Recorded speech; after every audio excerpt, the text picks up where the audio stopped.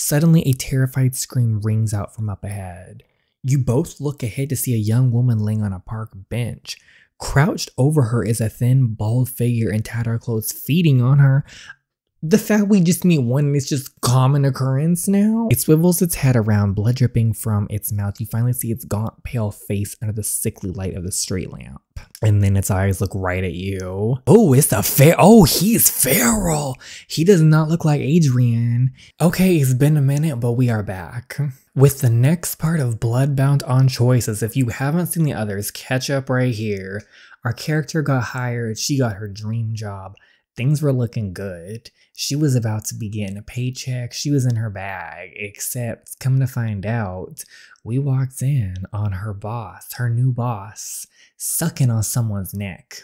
Yes, he was going full vampire mode because guess what? He is a vampire, and we also found out that New York City that right now has vampires running all amok, all up in it. There's not that many. I think he says like 160, but they're powerful people. And they're doing things. And then we went to a big fashion show from a vampire, mind you. We're on our way home, walking with our little vampire boss now because we're just chill. We're just not gonna ask questions. We just want our money. And we come across another vampire who looks like he isn't moisturizing forever. His skin's cracked. He's just biting on someone's neck on a park bench. What? So we're about to get to the bottom of this situation, yes, but I hope you guys enjoy. If you do, please consider giving the video a like as it helps the channel out a lot. Subscribe if you haven't already. And without further ado, let's start the Bloodbound drama. A feral! Get back! Hiss! We need to, I'm gonna be honest. You gonna run? You grab Adrian's arm and pull out. We'll go call the police. Come on. There's no time. The feral growls low and guttural as it releases its grip on the woman. You know what? Every woman for herself. Our sis needs to save herself. This poor woman, she's already on the bench. What are we gonna do? And rushes straight towards you at top speed. Oh no, this is like Dawn of the Dead level speed, the remake. Roar. It moves with an impossible speed, bounding across the park and driving you. How is it on us? Where is our man? Adrian?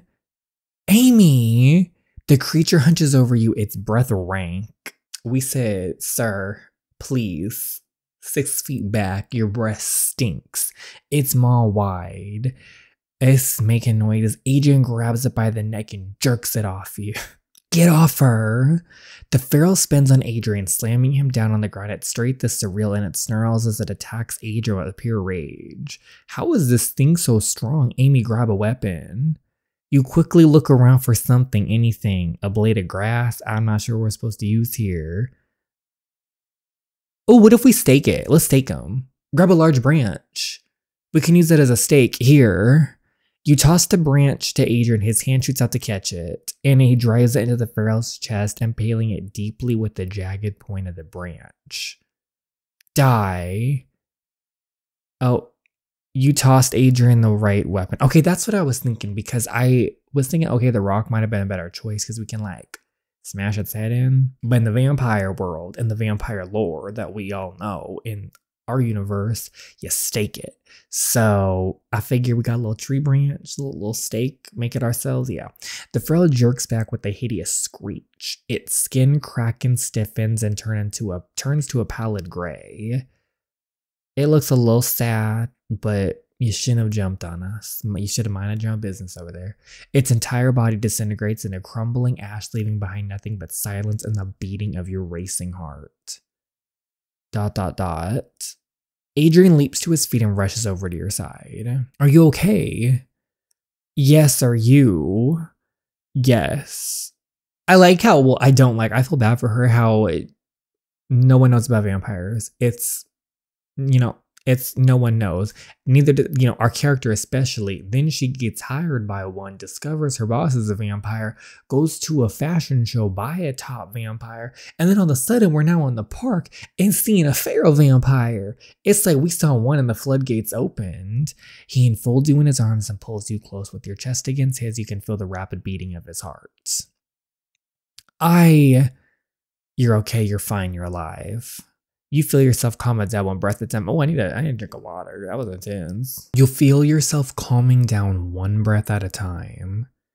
Thank you for what you did. Adrian nods and hurries over to the injured woman who is still lying on the park bench. He feels for a pulse. Oh, she's alive and breathing, just unconscious. She'll be okay. But is she gonna turn?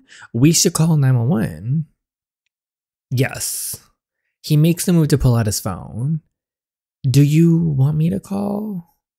It's probably best if it came from you. Yeah, you dial it on your phone.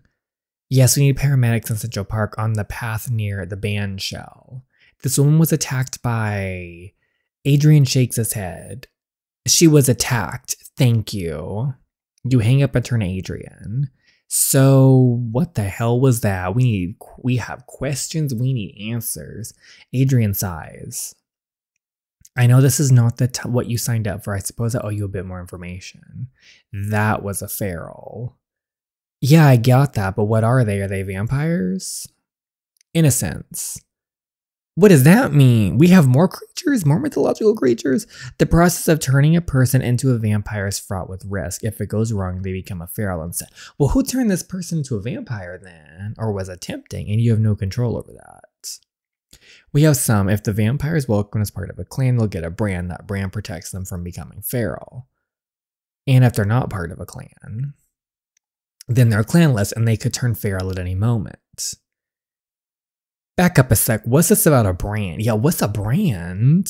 How does that an elaborate insignia burn into his forearm? Are these like magical or something? It's infused with the blood of my maker. It forges a personal connection that keeps my consciousness tethered to my body. Okay, he answered my question. It keeps me from becoming one of them. One of them. Ferals are as dangerous as they are pitiable. Mindless, soulless, driven only by a desire to feed and kill. Can they be saved? And they're not just dangerous to humans either. Their bites are infectious to my... Oh, their bites are infectious. They ain't got me. You'd have turned into one too? And you'd already be dead. It very well is Dawn of the Dead over here. Dawn of the Feral. The attacks all over the city, the ones in the news. Adrian nods. Why are they happening now? Where are these ferals coming from? I don't know for certain. Turning new humans into vampires without the approval of the council is strictly forbidden by the pact. Clan leaders may only create a new vampire if it's replacing a vampire that has killed, and only with the vote of the council. But someone has been betraying the pact. I'm gonna say it was that slime ball, creating clanless vampires that turn feral, putting us all at risk. Do we know who?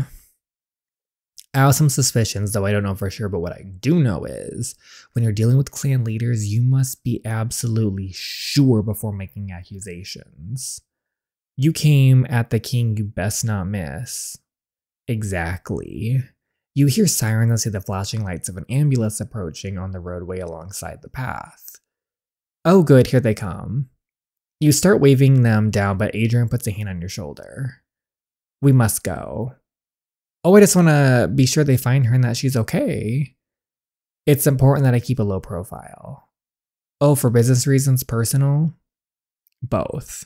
Besides, we need to get you to your debriefing. We never talked about that debriefing last chapter. The ambulance pulls over and the paramedics jump out.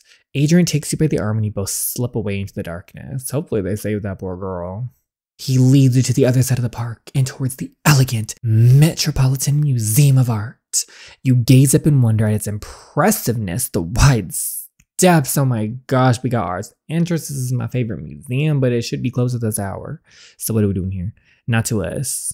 He leads you around to an unobtrusive side entrance with a numeric keypad. What are we doing? Checking out the mummies at 3 a.m.? Not exactly. Is this what the debriefing thing is? Adrian's hand hesitates near the keypad's buttons. Do you mind? He raises his eyebrows, waiting for you to look away before pushing a button. Oh, this was not like, it's a secret code. Oh, of course.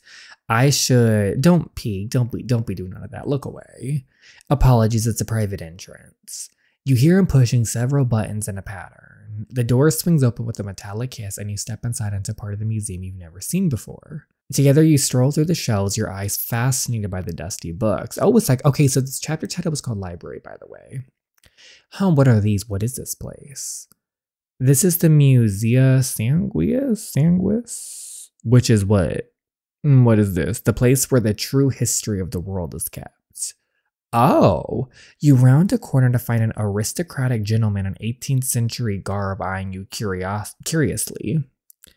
Amy, I'd like to introduce you to Scholar Jameson. He is the keeper of the library. Oh, thoroughly pleased to meet you, madam. Oh, nice to meet you too, Scholar Jameson. As soft-spoken and formal, he extends a hand to you. Shake his hand. For a moment, Scholar Jameson looks a little confused by your hand eagerly shaking his. Then he raises it to his lips, kissing it formally.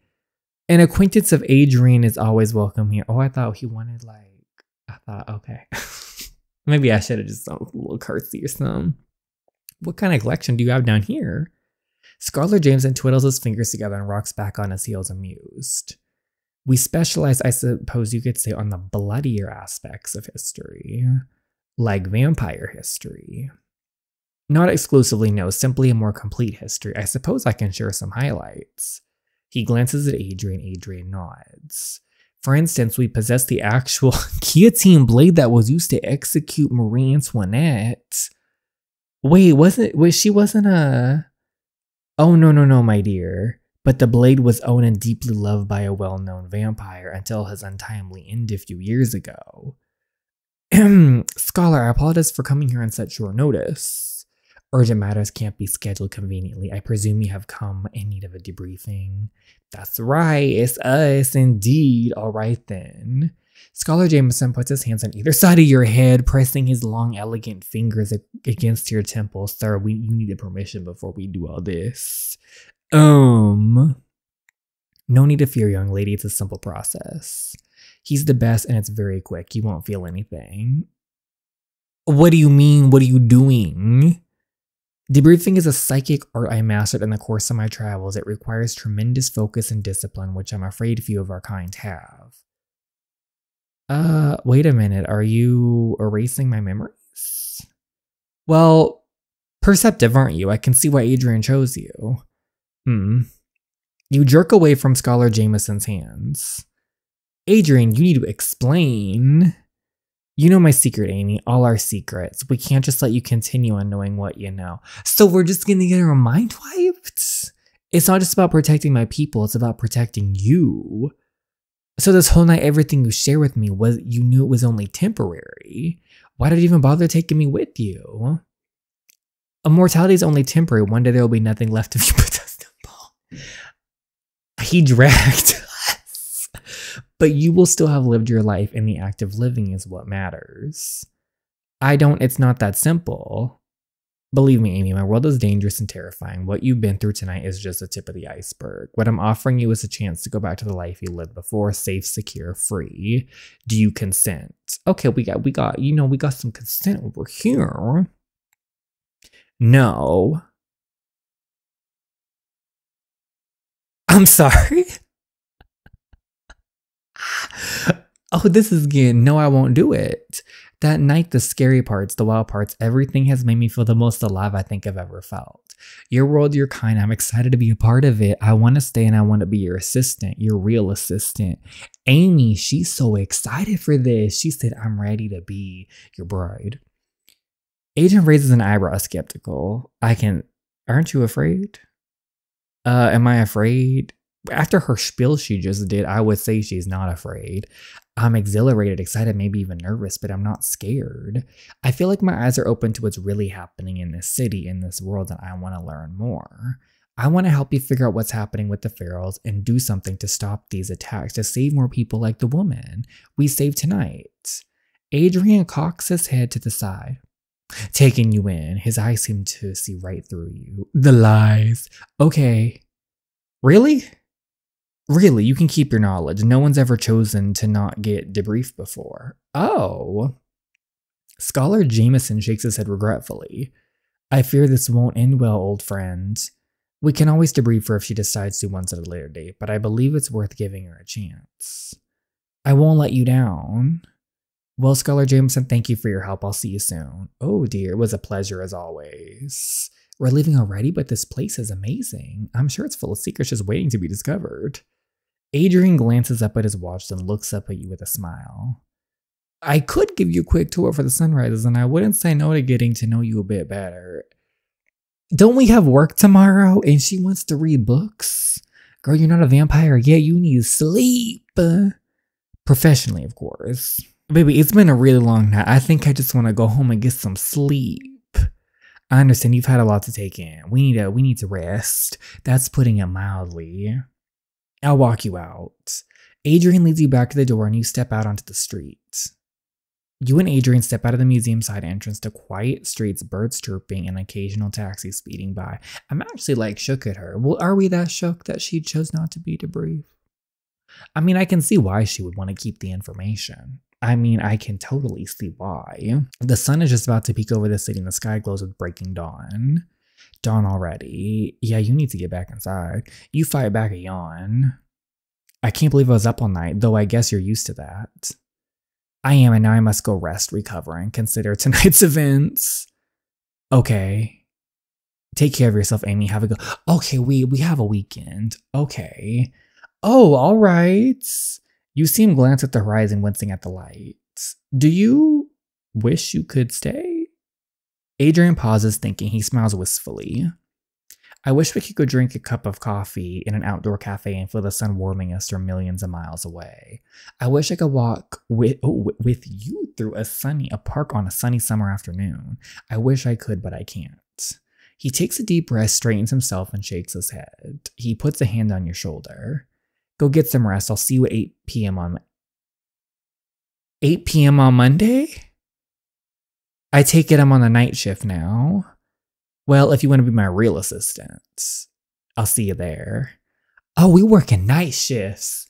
We got the graveyard shift. Literally the graveyard shift because they're undead. So even before you can finish your sentence, he's whirled away and disappeared around the corner. Back at home, you crawl into bed and crash hard. We're going to have to switch our schedule up a little bit. She's going to have to get on that me schedule. Who knows how many hours later, the sounds of a video game penetrate your brain, waking you up. Ugh, so loud. Why is it dark? What time is it? You crack open an eyelid. It's 9:30 p.m. You slept all day. You're going to have to get used to this. But you're going to have to probably be up around like 6:30, get ready, and get to work. But it's fine on the weekends. Whoops. You walk out of your room to see your roommate Lily on the couch, killing zombies on the TV and drinking wine straight from the bottle. Oh, I've got you now. Lil doesn't look up, just keeps aggressively shooting zombies. It's bloody. Boom, headshots. Hey, is there a reason you need to play with the volume all the way up? Lily sees you and pauses the game. She takes a swig of wine and offers it to you. She looks sad. Sorry, blowing off their heads and surround sound makes me feel less unfathomably depressed somehow. Oh, trouble on the Melanie front? There is no Melanie front, not anymore. She broke up with me to get back together with her stupid ex. Oh, Lily, we really haven't known Lily that much in the story, but she seems like such a good character and good person.